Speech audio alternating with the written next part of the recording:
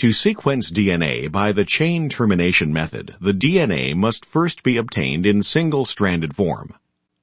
A mixture containing the single-stranded DNA, DNA polymerase, the 4 deoxyribonucleotides A, T, G, and C, and a single short primer is prepared.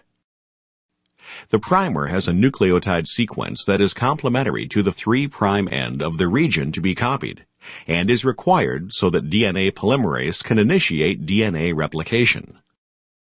Equal amounts of this reaction mixture are placed in each of 4 tubes, and a different dideoxyribonucleotide is added to each tube. When a deoxyribonucleotide is inserted into the growing chain, replication continues. However, when a dideoxyribonucleotide is inserted, strand synthesis is terminated.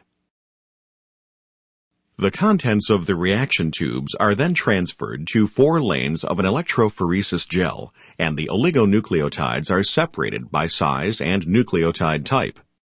The shortest oligonucleotide moves furthest down the gel. Reading from bottom to top, 1 base at a time, provides the correct DNA sequence.